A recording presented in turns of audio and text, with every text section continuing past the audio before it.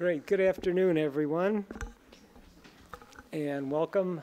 My name is Ken Yelowitz. I'm the director of the Dickey Center for International Understanding, and very, very happy to welcome you to a very special presentation today by a special person, a very good friend. I do want to recognize the Dickey Center Board of Visitors is meeting concurrently, and several members of the board are here, but I wanted to introduce Sandy McCulloch, who's been the chair of the Dickey Center Board, and just a wonderful, wonderful supporter. So Sandy, I just wave your hand and everybody say hi to Sandy. Great. Let's see. The panel, the talk today is going to be formally introduced by Professor Darrell Press, who's the coordinator of our War and Peace Studies program at the Dickey Center. But I asked Darrell to just give me a couple of minutes beforehand because I really wanted to say a word or two about our speaker today and his wonderful wife, Margot Squire, who are both here. But Ross Wilson, I've known for many, many, many years as a very good friend and professional colleague. We are both veterans, along with Margot, of the core of sort of former Soviet Union specialists, and also have a great love for the Caucasus and that part of the world. And Ross served as the Deputy Assistant Secretary of State responsible for my neck of the woods when I was in Georgia. And we have many a battle story to tell of very interesting events that we worked our way through. But a very, very good friend, and just wanted to welcome Ross and Margot. Margot, we worked together. She had an assignment. She is also a Foreign Service officer, worked on the assistance program to the countries of the former Soviet Union on the democracy building portion. And we were certainly trying to do that in places like Belarus and Georgia, so we worked closely together. And she was also a member of the board of something called the Eurasia Partnership Foundation, which I am. In fact, I just got back from Georgia. This is a board of an organization that originally began as the Eurasia Foundation, but is a major NGO working on civil society and rule of law projects, primarily in the former Soviet Union. So I'm very, very happy, to welcome both of you to Dartmouth. Margot is a Dartmouth alumna, and I know she's very happy to be back. We had a wonderful session at lunch today with students, several of whom are here, talking about foreign service careers, so it's really good. And one other announcement that I'd like to make, on May 18th, a week from yesterday, at 7:30, I will be chairing a panel. We will have two professors, one Bridget Coggins from Dartmouth, and also a visiting professor from the University of California at Berkeley. And we'll be talking about one of the quote-unquote frozen conflicts, which is Nagorno-Karabakh, a disputed area between Armenia and Azerbaijan. And we learned in August of 2008 that what we thought were frozen conflicts in Georgia are not. And Nagorno-Karabakh, I think, certainly has the potential to flare up in a serious way. So this will be May 18th at 7:30, and I hope all of you can attend. And now I'd like to turn the floor over to Darrell Press.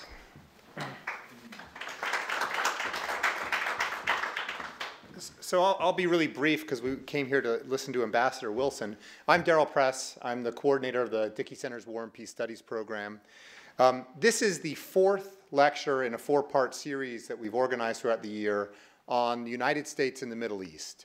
So at the beginning of the year, we had Ambassador William Rue come out to talk to us about U.S. public diplomacy and the value of those efforts about speaking to the people of the Middle East and the people of the Arab world and not just to their governments. We followed that with Professor Jeremy Pressman, who talked about the very important U.S.-Israel relationship. We had Paul Pillar, a former U.S. National Intelligence Officer toward the region, talk about the ongoing struggle against terrorism. And we're ending this series tonight with a terrific event. And our guest, as you know, is Ambassador Ross Wilson, who will be talking to us about another critical relationship for the United States and the region, the relationship between the United States and Turkey.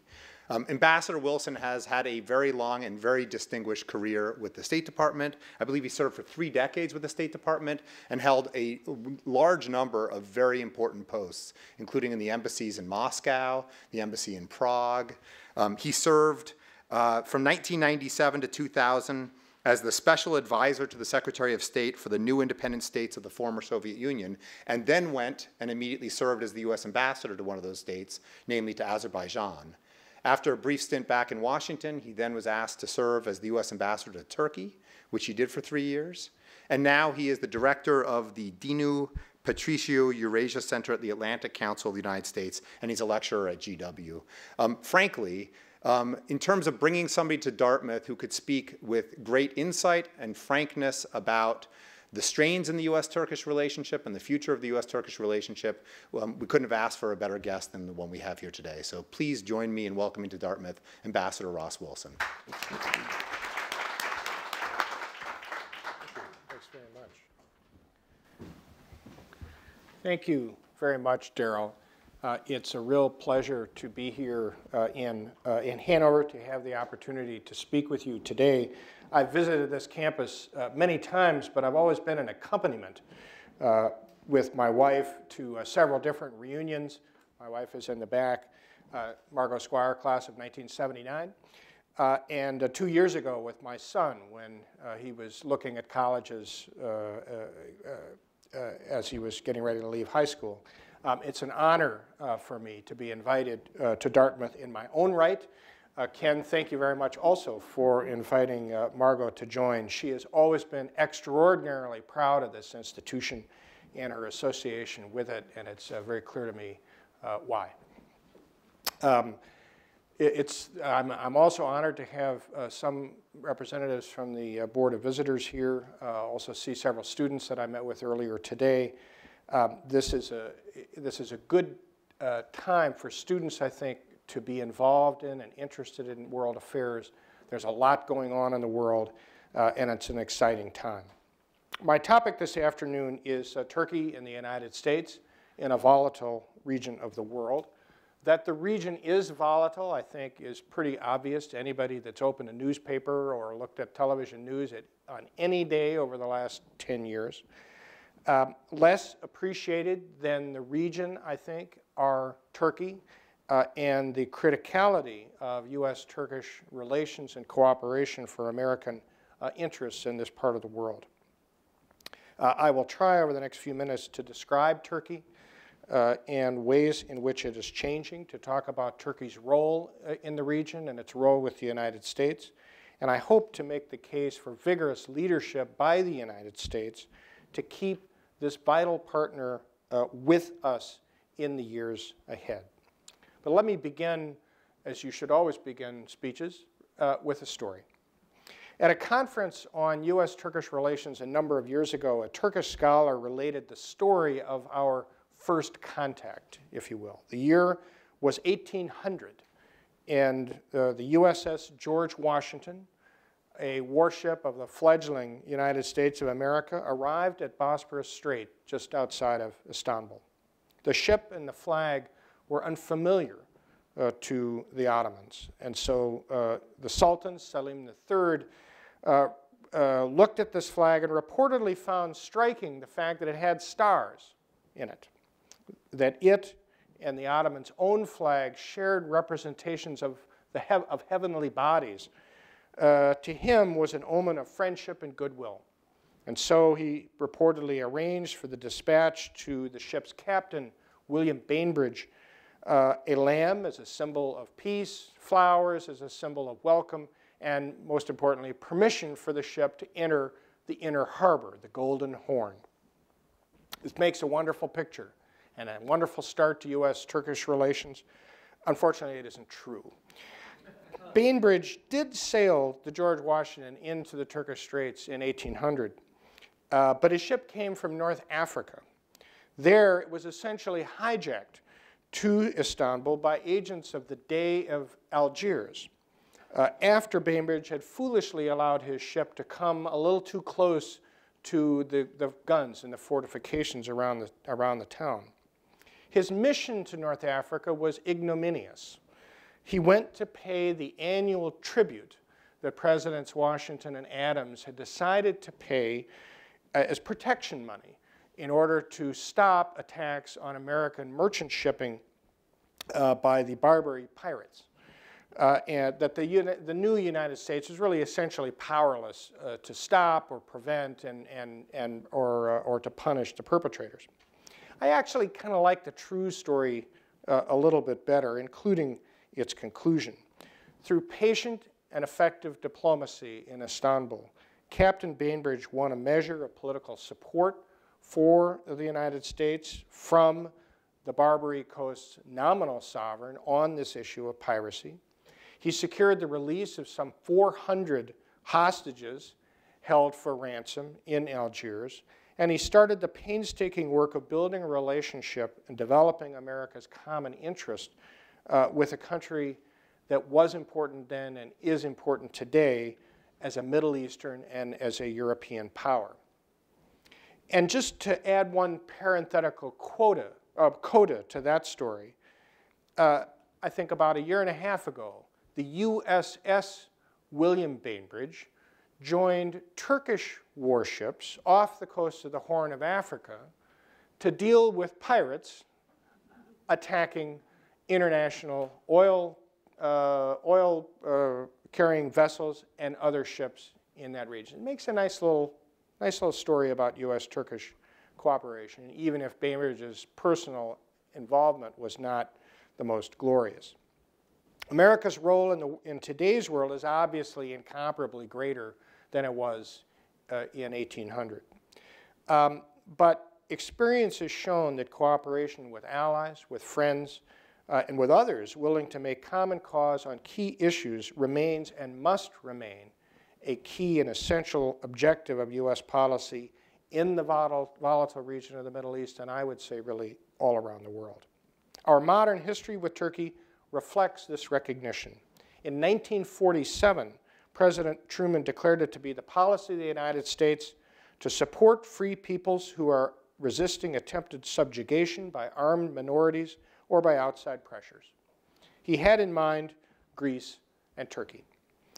Before this point, though, Turkey had not been a particular friend of the United States.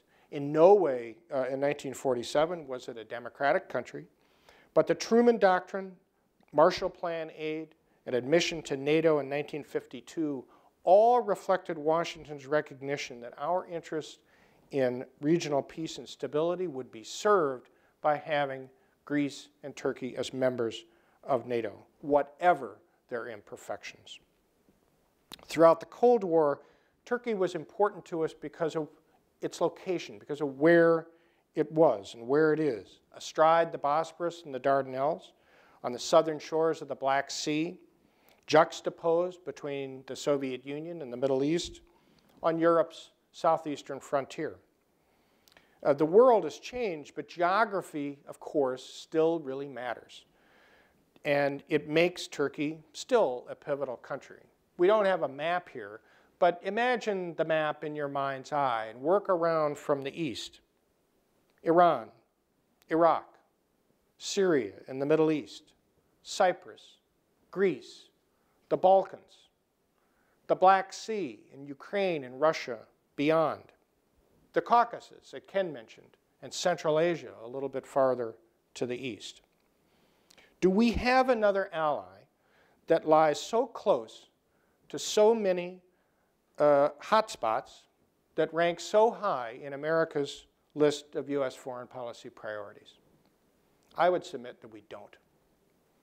And close Turkey is. And do the math here. Ankara is about the same distance from Jerusalem as Washington is from Atlanta, which is also about the same distance as Istanbul is from Sarajevo and Pristina, or between London and Berlin, for a different kind of comparison. And there are other common interests: Afghanistan, Pakistan, the the fight against Al-Qaeda, which has attacked Turkey and other international terrorist groups, energy issues, and a number of others. But Turkey's important because of where it is. It's also important because of what it is.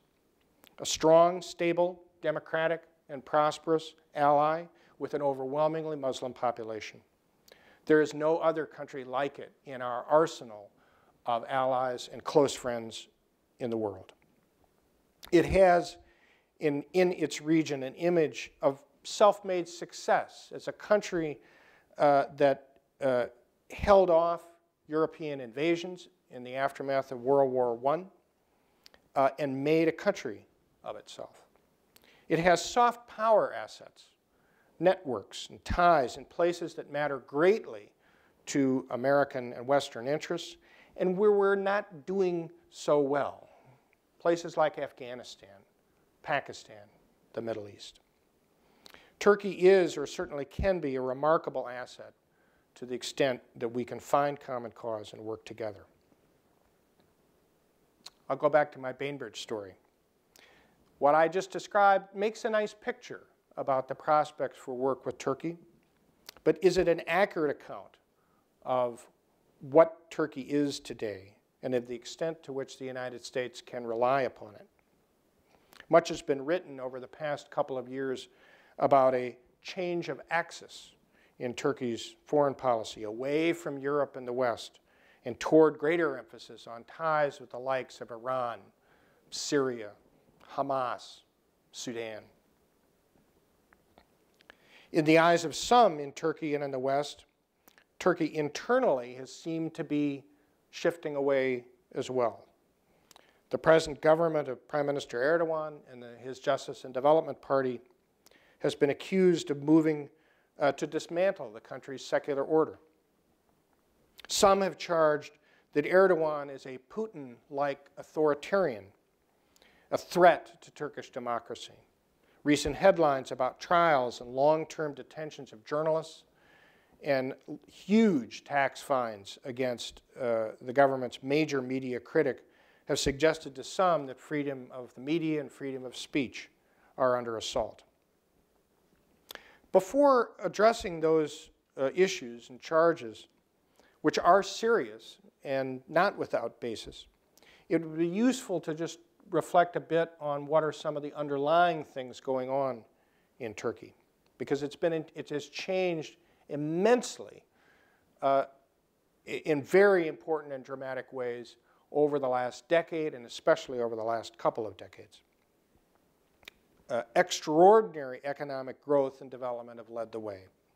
The country's gross domestic product increased from just under $200 billion in 2001 to an estimated $1.3 trillion in 2011, more than a six-fold increase in a decade. Over the same period, per capita GDP has tripled from $3,100 to over $11,000 a year. The export-oriented entrepreneurship of the Anatolian Tigers, phrase that appeared in the New York Times 4 or 5, 6 years ago, has produced wealth, jobs, and social change all over the country. Tens of millions of Turks live better now than they have ever lived in their history. Rising prosperity has changed the country's demographics. In 1990, 21 years ago, fully half of the population lived on the farm. 21 years later, 3/4 live in urban areas, and the move from the countryside to the city has accelerated over the last 4, 5, 6 years. When my wife's family came through Istanbul en route to Moscow in 1966, Istanbul had 1.7 million inhabitants. It's estimated today to have between 15 and 18 million people. Migration and rapid economic growth make for a large new middle class that is an increasing majority of the Turkish population. With relatively recent roots in the rural past, this new class is socially conservative and marked by pious ways of life and mores. It lives side by side with a more westernized elite. New York Times reporter Sabrina Tavernies wrote about extremes that jostle on Istanbul's streets, where miniskirts mix with tightly tied headscarves, and lingerie boutiques stand unapologetically next to mosques. She likened this to two Turkeys somehow put together in one. This has given rise to fresh debates about moral issues, headscarves, religious schools, alcohol sales, just to cite a few examples. To state this in a conceptual way, we're at a university, at a college, many among this new majority expect or maybe demand more tradition and more Islam in their nation's life than has been the norm for decades. There's an ethnic aspect to this as well. Millions of Kurds, who traditionally dominated the country's southeast, have joined this move.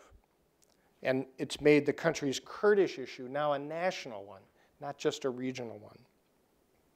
And that leads me to politics. This new majority is a powerful force for political change. It is altering the landscape and the character of who runs Turkey. The beneficiaries and drivers of this have been Prime Minister Erdogan and his Justice and Development Party, or AKP, as its Turkish initials. The AKP promotes itself as a mass, big tent, and above all, a modern party that includes a pious wing, a nationalist wing, a liberal wing, even a Kurdish wing, to tap into and exploit the political currents that these broader changes that I referred to have unleashed. The AKP has espoused ideas and implemented policies to appeal to each of those constituencies. Its strategy has been a huge political success for it. In 2002, the AKP won the largest number of seats in the Turkish parliament with 34% of the vote. It got 47% to win a second term in 2008, and it seems poised to win 45 to 50%, or maybe even somewhat more, in the parliamentary elections that take place 1 month from today. That would make it Turkey's first government, first party to win a third term in the country's history. Of course, Turkey's picture is more complicated than this, and go back to what I said about some of the questions that have been raised. As I suggested earlier, some Turks fear a chipping away of the secular regime and of institutions that have underpinned Turkish democracy. Others cheer this. Some fear that checks and balances that have brought stability to the country are being dismantled, while others want, to use the Turkish term, institutions of tutelage that over Turkish democracy to be abolished. Lurid accounts in the media have appeared about wiretapping, about secret videos of political opponents' indiscretions, all provoking worry among Turks about their privacy and about where politics might be headed. But others note that those doing this worrying now didn't object so much when those same institutions of control and repression were used against others. Suffice it to say that the culture of freedom in Turkey is still thinner than in much of the rest of Europe. The Turkish state retains powers that are not commonplace among many other democracies. Authoritarian excesses put in place long before the present government came to power are not gone, and they're not going away anytime soon. Some of you have probably heard about alleged plots to overthrow the government that has led to recent arrests of hundreds of people, including a substantial number of Turkish recently retired generals and even some active duty senior officers. What the perpetrators reportedly planned and the government's handling of this, I think, both reflect the persistence of an authoritarian past, of elements of Turkey's authoritarian past that remain today. What are some of the foreign policy implications of this, in particular for the United States? A couple of points stand out. First, this new Turkish majority is less instinctively attracted to the West and to the United States than the Turkish mainstream has been since the 1950s and 1960s. I don't think it's exactly as anti-American as some polls and news articles portray, but this is a problem. It is something that we have to work on and calibrate our policies toward Turkey and on matters relating to Turkish interests with this in mind. Getting our regional policies right is one essential thing.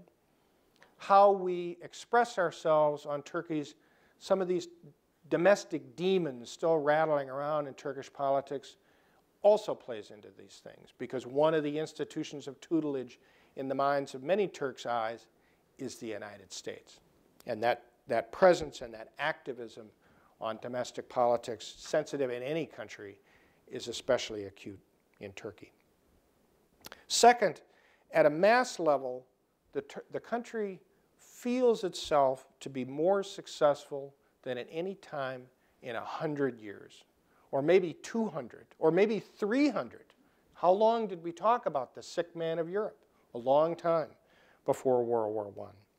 This confident Turkey now insistently demands a place for itself at the international table in a way that it didn't even 6 years ago when I arrived in Ankara to take up duties as American ambassador.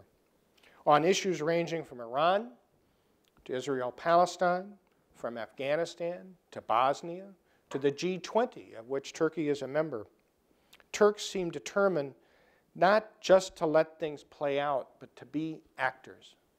Turkey's foreign minister, Ahmet Davutoğlu, who was a personal friend of mine, described to me what his image was. He said, when the sentences are written about the international events that are of interest to our country, we want to be the subject of those sentences, not the direct object.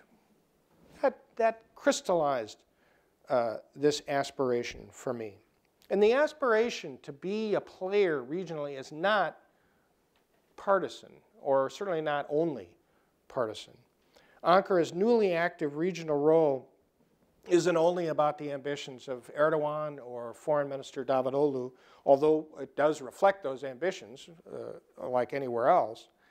It's also what citizens want. It's what they expect of their government, and the government is responding. In my opinion, this is not a shift of axis. This is not neo-Ottomanism. Perhaps more than its constituents, the government recognizes that its successes and that its influence in the region are in significant measure a function of the country's relationship with the United States and with Europe, of its Eastern and Western character. To the extent that we can find ways to work with that Eastern character, as well as with the Western character, more effectively, we can help preserve that Western character and take advantage of Turkey's strengths, those networks and ties that I referred to earlier in regions where we're not doing so well and where we need help. We need a better understanding, and we need to find more effective ways of acting. Just to apply this a little to the Middle East. Turkey, like a lot of countries, maybe to some extent like the United States, reacted in contradictory and mostly cautious ways to the Arab Spring uprisings that have taken place over the last several months. Prime Minister Erdogan was one of the first to call on Egyptian President Mubarak to step down, but it took a little longer to get on the right side of history, to use a phrase that a number of Americans have used, in calling for change in Libya and Syria. Ankara was preoccupied with its powerlessness, really, to protect some 25,000 Turkish workers in Libya before the trouble started there. And it wanted, I think, to get them out of the way before the push to remove Gaddafi and all of the difficulty that Turks could see would flow from that really got underway.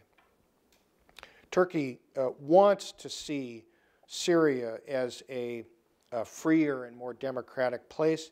It is terrified, and I use that. I don't use that word lightly, about the prospects that Syria may implode, and that unlike Egypt, there won't be any glue to hold it together after it implodes, and that what will flow from that will be sectarian and regional bloodletting, much like what happened in Iraq, under different circumstances, of course, and that could affect the whole of the Levant, including Turkey, or at least significant parts of its population.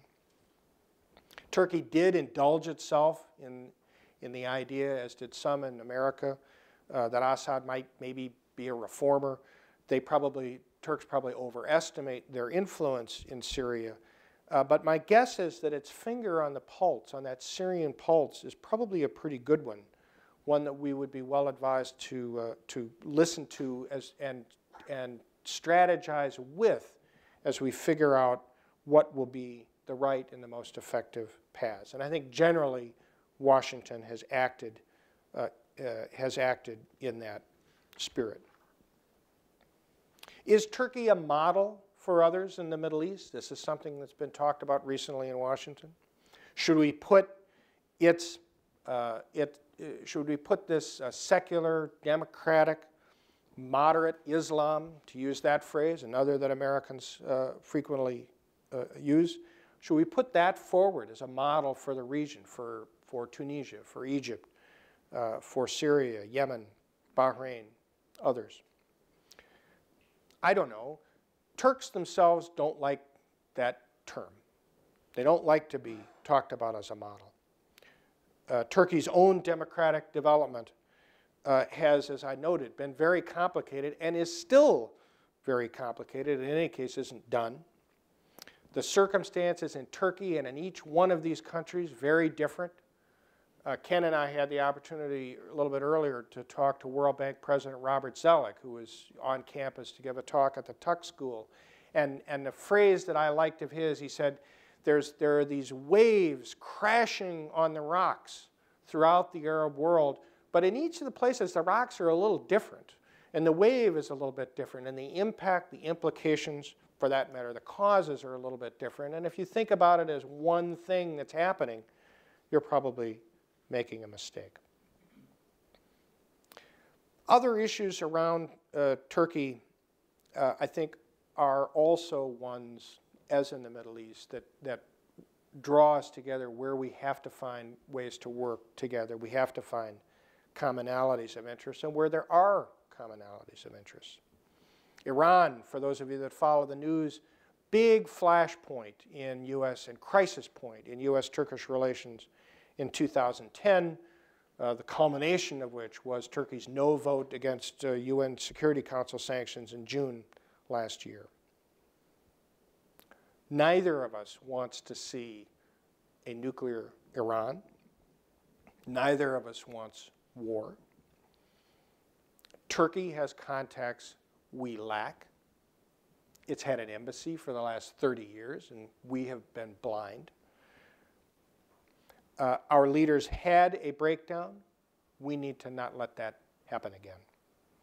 Both our countries also want a strong, stable, secure, and united Iraq. If there was anything that dominated my 3 years, it was that problem in a whole lot of different respects. The upshot was that by 2008, Turkey had made itself a full partner in what we were trying to do in Iraq, and an effective partner of the Maliki government, even though it arguably doesn't like the Maliki government all that much. It has given a lot of support and assistance to that country.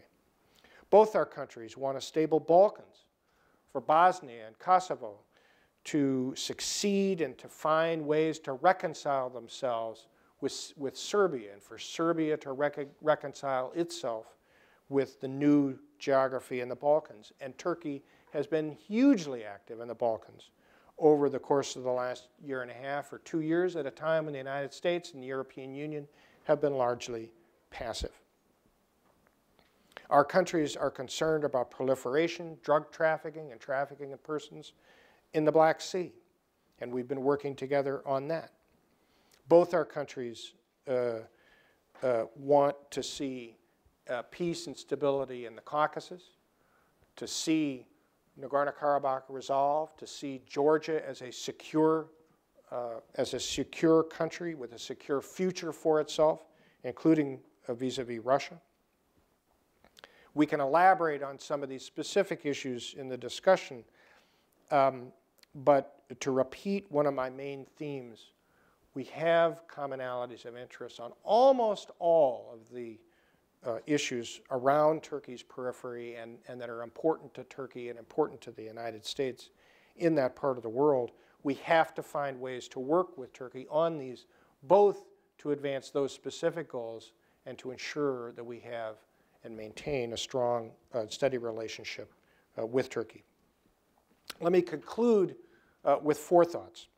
First, Turkey's emergence as a prosperous, democratic, and stable country that's active in its region and in the world reflects, in addition to Turkish heavy lifting over many years, the success of American and European efforts going all the way back to the 1947 Truman Doctrine, Marshall Plan aid, and everything that flowed from that. That's something that we should be proud of. And as we look out at an unstable and uncertain greater Middle East, this history, with all its ups and downs, detours, coups, excesses, and other problems, I think is worth reflecting on in terms of how we approach the current big set of problems. Second, as one thinks about the region where Turkey and the Levant come together and the issues that affect U.S. and transatlantic interests, Turkey is no less important today than it was 60 years ago when it joined NATO. Again, the backdrop for me is trouble in the Middle East, whose future evolution is fraught with risks that are extremely difficult to predict now. Third, while the ultimate destination of the changes and transformation that Turkey has embarked upon is not clear, the United States and Europe have a profound interest in keeping Turkey close with us. We should not allow differences to slide into enmity and have to do all we can to ensure, as Secretary Gates once put it, that we work to coalesce with our allies, like Turkey, and divide our adversaries, and not vice versa. I think that's the right strategy. Fourth, for the students here especially, Turkey is a really interesting and important country, and I encourage you to look more closely at it. When I was in college and deciding what I was going to specialize in, I picked Russia, or Russian and Soviet studies, in part because it was obviously the most important country in the world. It was the one that could destroy our country and our way of life during the Cold War. We live in a multipolar world now, but I think there will be 3, 4, 5 countries that will be really pivotal for the development of various regions in the world, and really pivotal for how key issues that are high priorities for America develop. Turkey is one of those. With that, let me close. Thank you very much for your attention, and I'll be happy to respond to your questions and comments.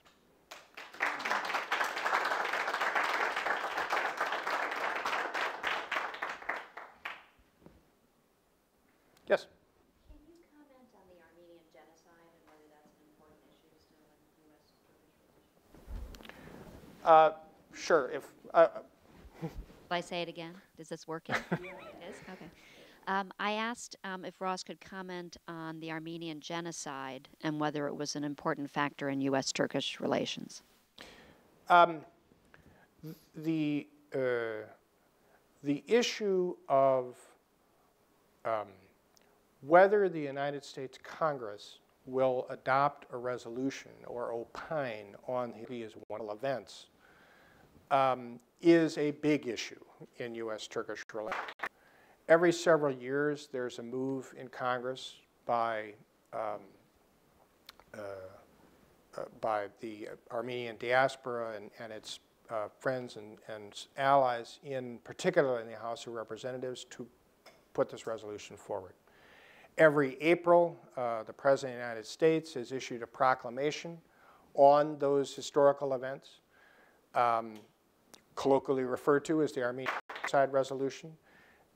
Every president since Reagan, who was the first to make a proclamation at all, have talked about what happened, but they haven't used that particular word. And President Obama, as a candidate, pledged to use the word. What he has done in practice, in office, he's used the Armenian words, which I can't remember what they are right offhand, but he literally uses the Armenian words in Armenian as a way to pay respect to Armenians who feel deeply and emotionally, from their point of view, for very good reasons, about a terrible tragedy that affected lots and lots of Armenian citizens of the Ottoman Empire, without doing undue damage or running undue risks with Turkey, where this issue is among the hottest of hot potatoes. When I was ambassador, the issue came before the House.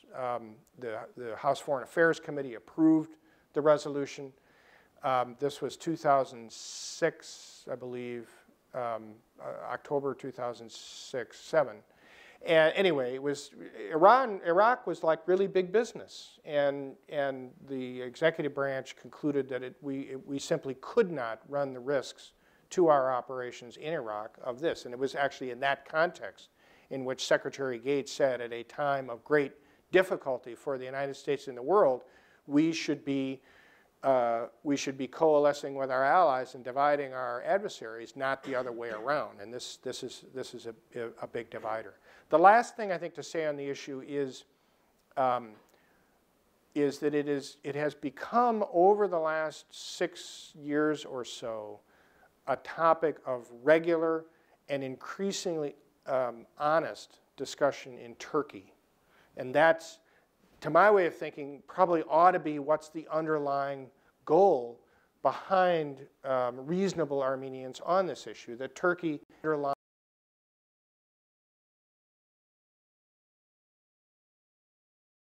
Armenia too, but especially Turkey have a more direct conversation about these terrible events that, in a sense, the country kind of turned its back on. And that's not my characterization. That's a characterization of a very senior Turkish official who has supported efforts to sustain this conversation, even though he's not been able to engage in it himself because it's political poison. Yes, sir. Two militarily related questions. One, as I understand it, the Turks either introduced or first voted for the no-fly zone against the troubles in Libya at this point. And then going back in time, there's quite a bit of controversy, apparently, as to whether during the Iraq War we could use Turkish territory and bases to have a northern front against the Iraqis, and that allegedly, this was turned down. And I just wanted, if those two military issues, you could give us a little background on Sure. what was going on. On the Libyan side, the Turks were very hesitant on the issue of a no-fly zone. I would say extremely hesitant, actually. Prime Minister Erdogan publicly assailed the idea, said NATO should have no such role, didn't want it to happen, et cetera, et cetera, et cetera.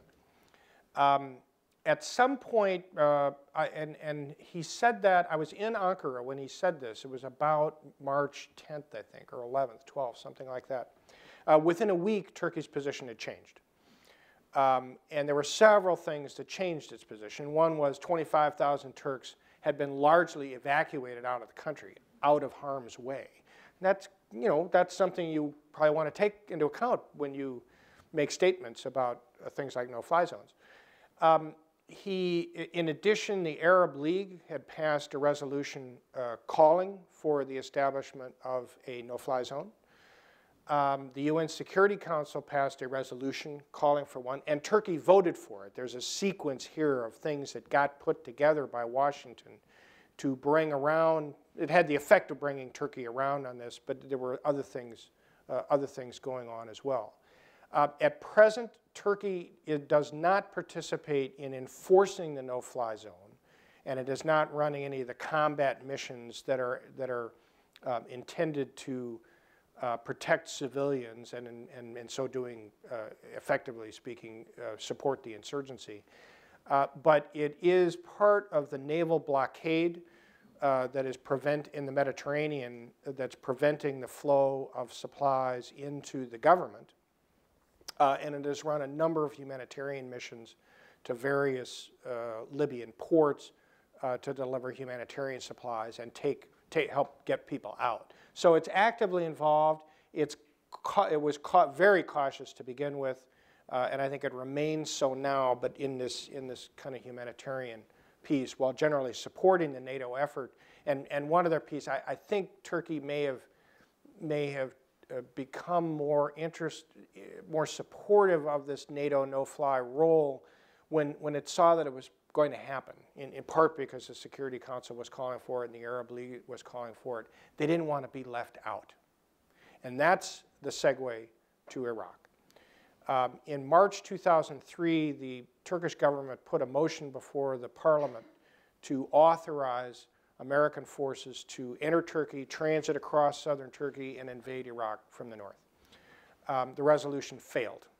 It actually had a plurality of votes, but because of the peculiar voting rules they have, it didn't pass.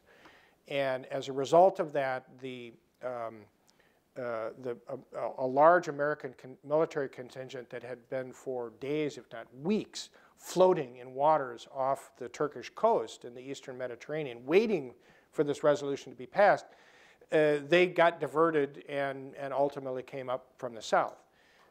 There are some who have including Secretary Rumsfeld, who believed that the absence of a kind of a pincer of a movement from the south and the movement from the north is one of the things that led to the insurgency. I don't know. I've talked to a lot of other military people who don't agree with that proposition. But the effect of that Turkish decision was then for several years they kind of dialed themselves out of Iraq policy on a country that is obviously a lot closer to their borders. It's on their borders and is a lot more central to their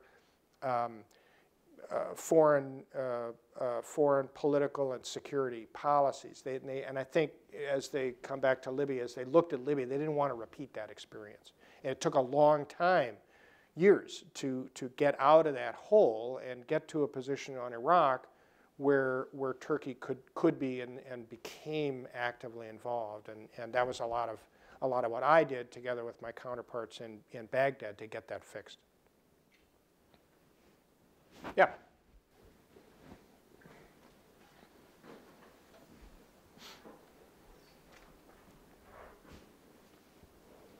I wonder if you could shed some light on the current political conflict within Turkey. We in the West talk of military coups, but in fact, my understanding is that the military has a constitutional power to be able to remove parties and governments that it perceives as becoming too secular. And in fact, they have exercised that, I believe, more than once against Erdogan. And now Erdogan is arresting and prosecuting former members of the government and military and some current members.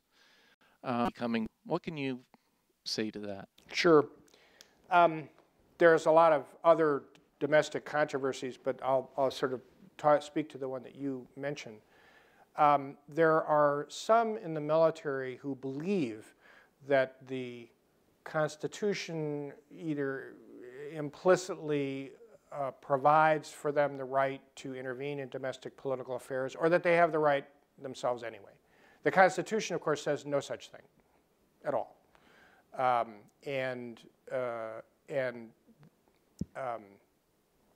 The Turkish body politic does not accept that the military has that role to intervene, to overthrow the government. And it's not just the AKP. It includes the Republican People's Party, the Nationalist Party. None of the major political parties accept or recognize that military role, in part because the leaders of all those parties were put in jail in 1980 after the last coup. The military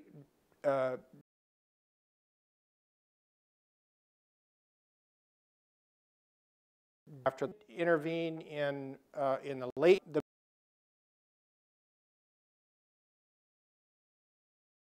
1990s to orchestrate the resignation of then Prime Minister Erbakan. It worked with, but it didn't send the tanks out to do that. It worked through political allies, we could say. But its action is often referred to as postmodern coup. In 2007, the military attempted to intervene again, this time in the election of the Turkish president by the parliament. The ruling party put forward the then foreign minister, Abdullah Gül, as its candidate.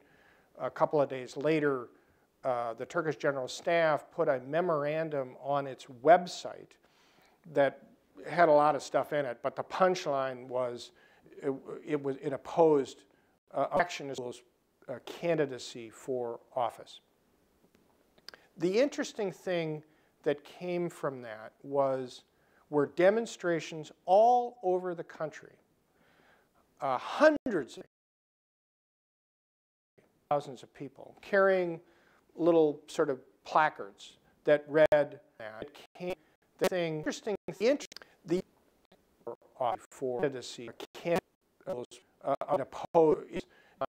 punchline had a lot of websites web on MRF Turkish a couple of days candidate Gül Abdullah forward the party ruling party by the president of Turkish of election in time again being attempted to the 2002 in coup modern post referred to often it's and we could see political it worked through do that tanks and it but it worked minister of then nation or to 1990s in the late Gül attempted minister attempted Gül in the late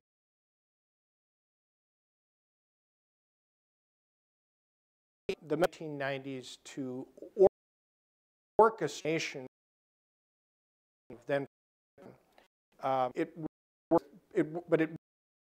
then the tanks do that through in political lives we could and it's often referred to as postmodern coup. In 2007, the military intervened again time in the election of the Turkish president by the ruling party forward the foreign Abdullah candidate. A couple of days later, Turkish staff on its website had a lot in a punchline was an opposed candidacy for office. The interesting thing that came out read that was placards, sort of little thing carrying people, thousands of people carrying little sort of placards that read that. The interesting the for candidacy opposed punchline. I had a lot of websites web on MRF Turkish a couple of days. Candidate Abdullah forward the party ruling by the president of Turkish the election in time again being to interview the 7,002 in modern post referred to often it's and we could political it worked through do that tanks and it but it then nation or to 90s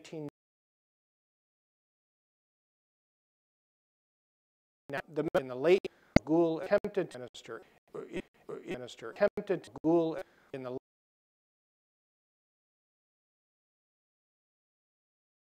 late the 1990s to orchestration then it worked but it then the tanks do that through political as we could and it's often referred to postmodern coup. In 2007, the military intervened again time in election the Turkish president by the ruling party forward the foreigner Abdullah candidate Turkish jam on its website. A lot in a punchline was in a post of candidacy for office. The interesting thing that came out read that was records, sort of little thing carrying people, thousands of thing Gul the military Gul thing of thousands of people carrying little sort of placards that read that it came. The interesting thing, for candidacy can't oppose punchline. I had a lot of websites web on MRF Turkish a couple of days. Candidate Abdullah forward the party ruling by the president of Turkish the election in time again being to interview 7,002 in modern post referred to often it's and we could political it worked through do that tanks and it but it worked then nation or to 90s in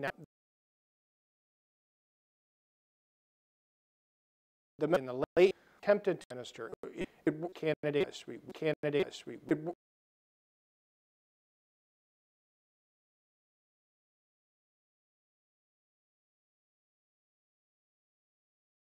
minister attempted in the late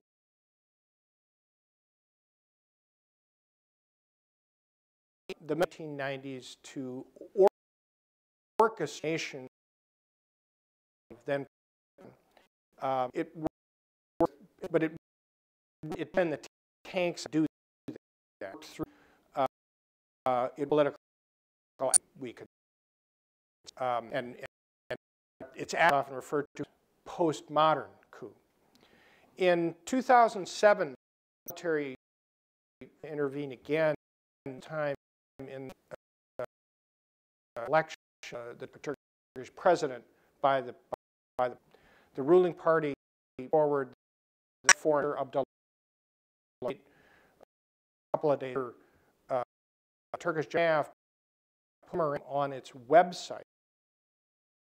Had a lot in a punchline was in a post of candidacy for office. The interesting thing that came out read that was placards, sort of little thing carrying people, thousands of thing Gul the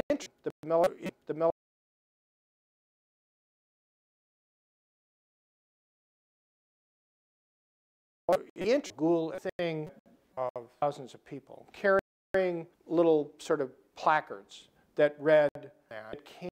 The interesting the for candidacy can't oppose punchline. I had a lot of websites web on MRF Turkish a couple of days later, Abdullah forward the party ruling by the president of Turkish the election in time again being to intervene 7,002 in modern post referred to often it's and we could see political it worked through do that tanks and it but it worked then nation or to 90s 1990 in the late attempted minister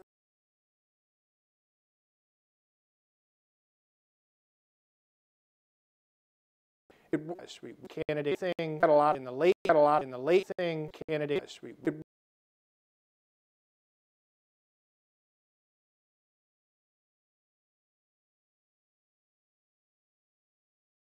minister attempted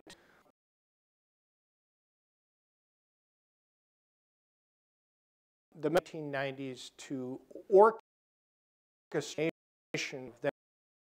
of that it worked but it and the tanks do that through it political we could and it's often referred to postmodern coup.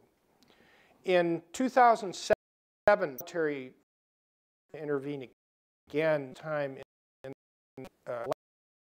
election the Turkish president by the ruling party forward the foreign Abdullah. A couple of days Turkish staff on its website, and a punchline was opposed candidacy for office. The interesting thing that came out read that was placards, sort of little thing carrying people, thousands of ghoul. The military, the turmeric.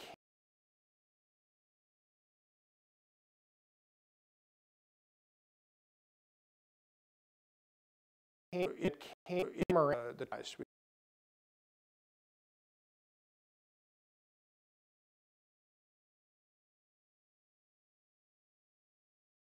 the military ghoul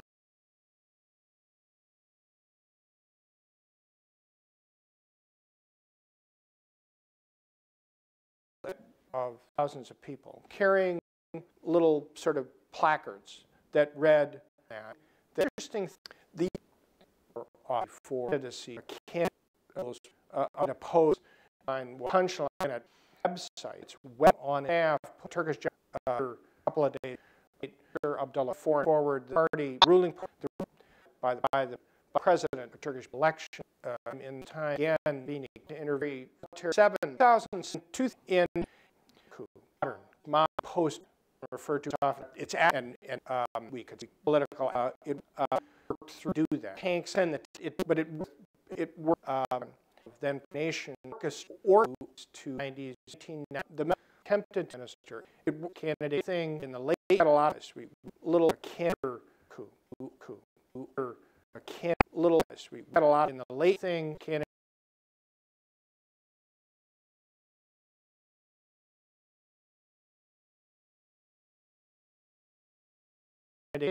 minister attempted the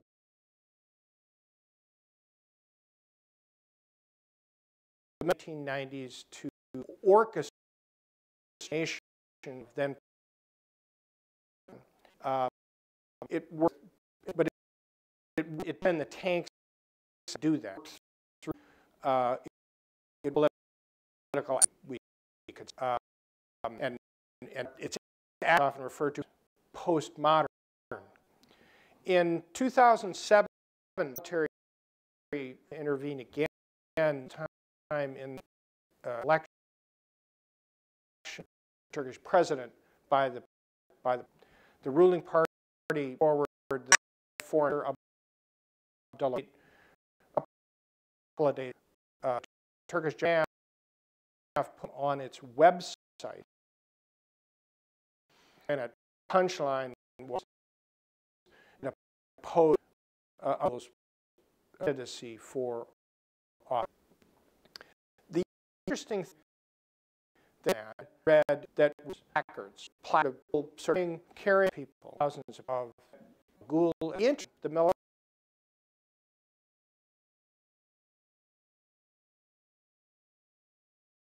The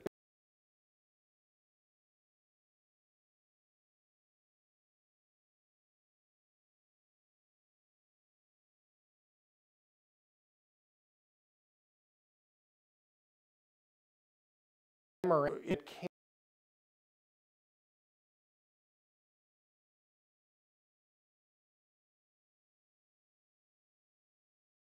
little post little came the military inch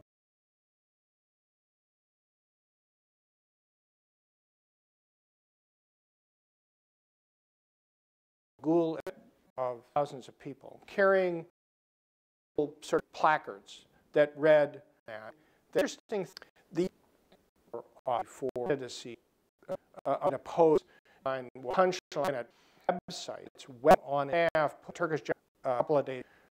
Abdullah forward the party ruling by the president of Turkish election in time again being to interview 7,002 in modern referred to often. It's and we could see political it worked through do that. Tanks and but it worked then nation or to 90s the attempted minister it candidate thing in the late a lot of us we were candidate coup little foreign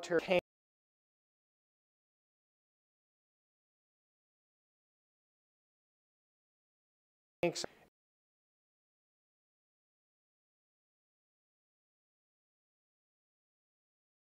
tanks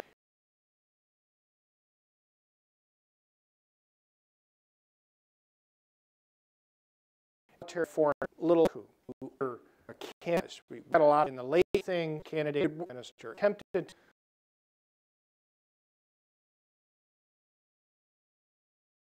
the 1990s to orchestration of then it worked, but it tended to do that through in political we could and it's often referred to modern. In 2007, we intervened again time in election Turkish president by the ruling party forward their Abdullah a couple of days Turkish JAF put on its website and a punchline was an opposed candidacy for the interesting thing that read that was placards, serving, carrying people, thousands of ghoul inch the military.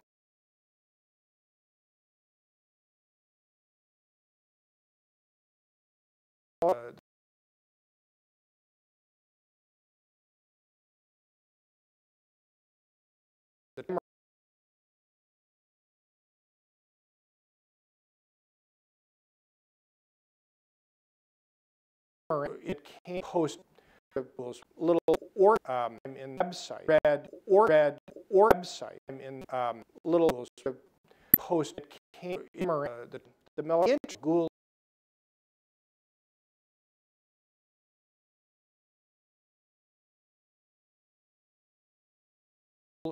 of thousands of people carrying sort of placards that the interesting the for candidacy unopposed on punchline at its web on half Turkish couple of days Abdullah forward the party ruling by the president of Turkish election time again being to interview 7,002 in modern referred to often. It's and we could see political it worked through do that and but it worked then nation focused to 90s the attempted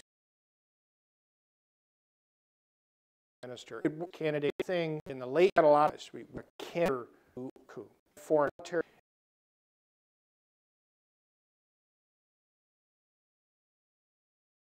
Tanks. It's when the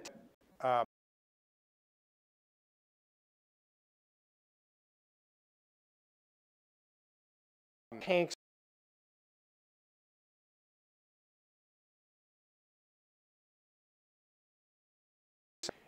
foreign who were a candidates. We got a lot in the late thing. Candidate minister attempted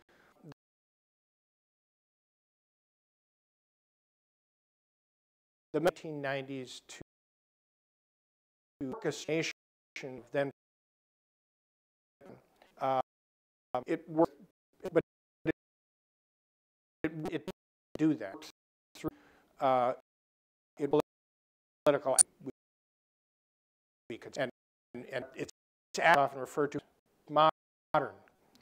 In 2007, we intervened again. Time election Turkish president by the ruling party forward their Abdullah. A couple of days, Turkish staff put on and a punchline was opposed candidacy for office. The interesting thing that was placards, carrying people, thousands of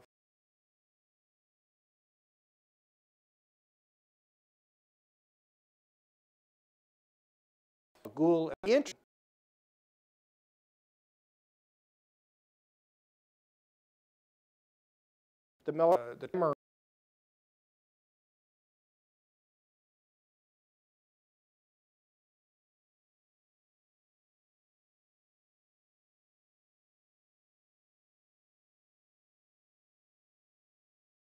it came post little in the website or read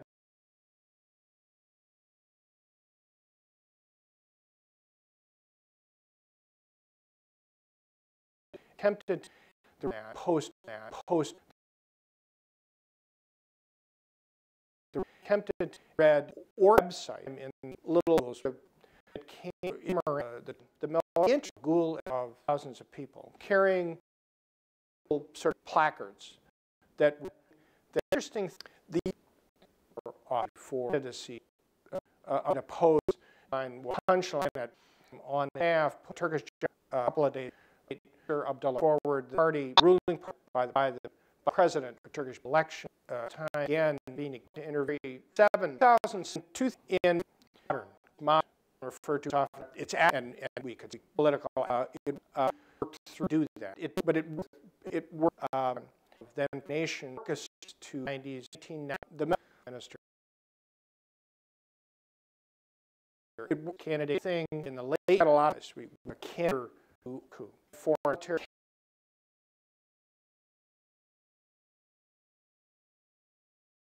tanks and it's attempted on it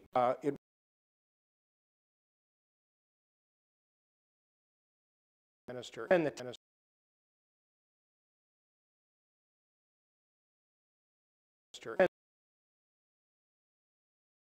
and the it being on attempted it's web tanks foreign who were a candidates. We got a lot in the late thing candidate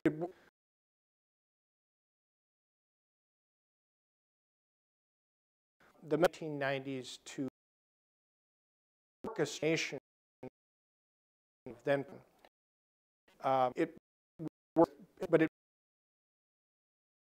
do that through political week and it's often referred to as modern. In 2007, interview again time election Turkish president by the ruling party forward their Abdullah a couple of days Turkish jam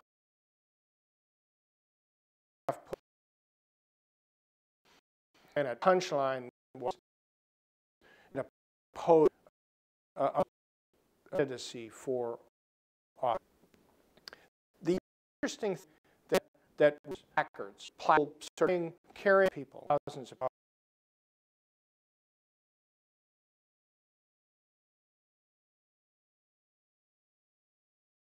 Google, the military.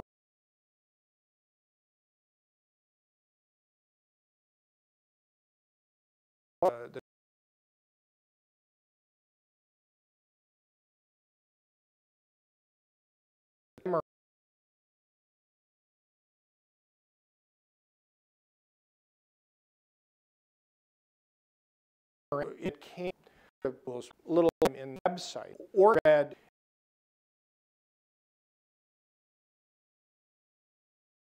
the post on this week ruling ruling price week on that post the read or website in little it came the military Google of thousands of people carrying placards that the interesting the for candidacy an opposed punchline at half Turkish couple of days Abdullah forward the party by the president of Turkish election time again to interview 7,002 in modern referred to often it's and we could see political worked through do that but it worked then nation focused to 90s the candidate thing in the late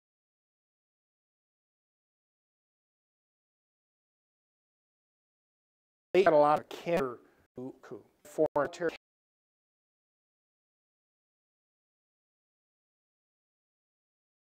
tanks it's well attempted to attend the minister on it on an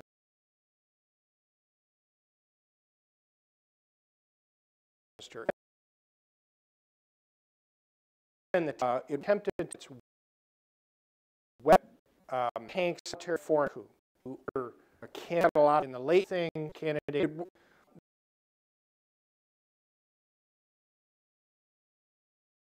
the 1990s to nation then it worked but it do that through political we could and it's often referred to modern. In 2007, we interviewed again time election Turkish president by the party forward the Abdullah a couple of days Turkish half and a punchline was an opposed candidacy for office. The interesting thing that was placards, carrying people, thousands of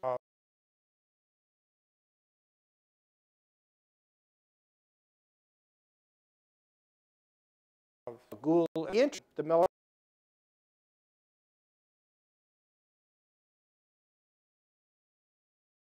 The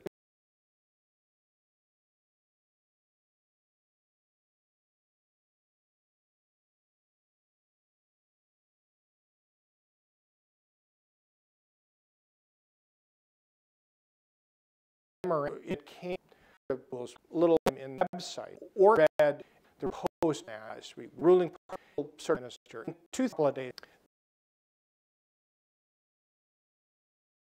Those days in 2 minister ruling press we post the read or website in little it came the military Google of thousands of people carrying placards that the interesting for candidacy an opposed punchline at half Turkish Abdullah forward the party by the president of Turkish election time again to interview 7,000 in modern referred to often it's and we could see political worked through do that. But it worked.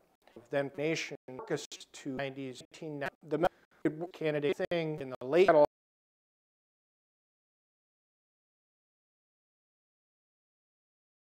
lot of candor coup, foreign tanks.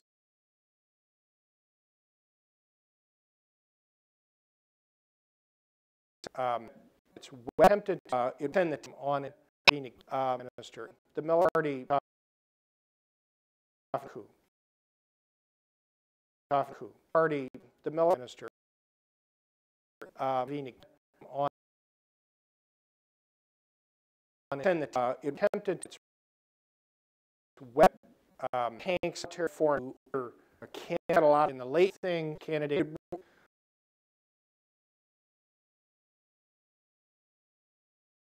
The 1990s to orchestration, then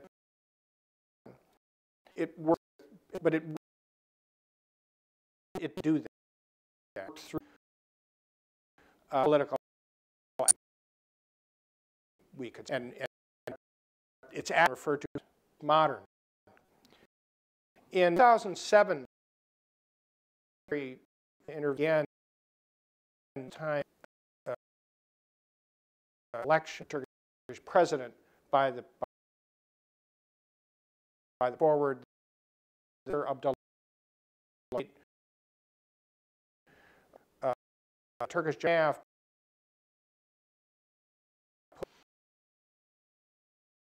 and a punchline was an opposed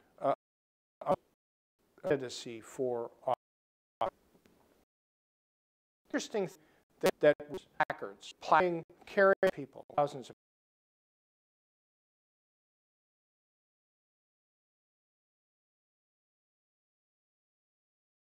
Ghoul